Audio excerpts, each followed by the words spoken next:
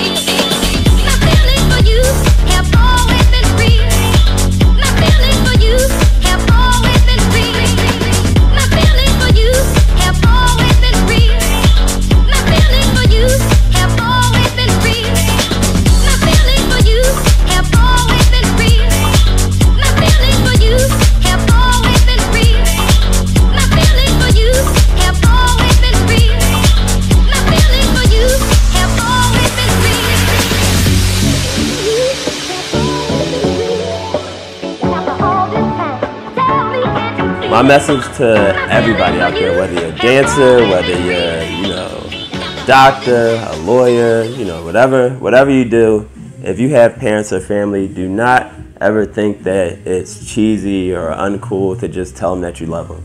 Because tomorrow isn't promised, and it's, you only have one family. Some people you only have one, mother, grandmother, sister, brother. So let them know that you love them. Like, there's nothing wrong with telling somebody that you care about them and being there for them, whether they're super healthy or super sick. And that is the message today.